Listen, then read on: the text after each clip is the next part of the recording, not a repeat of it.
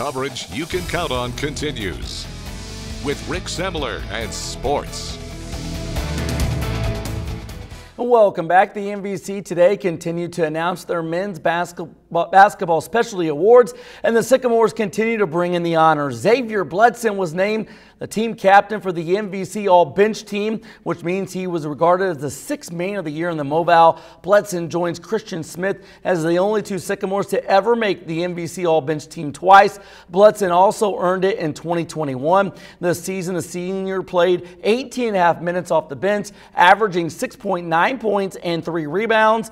No one on the ISU team has spent more time with head coach Josh Schertz than Bledson, going back to their days at Lincoln Memorial. Bledson earning a spot on the MVC all-bench team meant a lot to Coach Schertz. You know, I've been fortunate over the years to have so many good players and win so many awards, but I don't know if I've been, you know, in my 16 years as head coach and 26 years coaching, happier for a player to win an award. Because, you know, it's such a credit to him, you know, and I'm just glad that, you know, the league and the media recognized his value.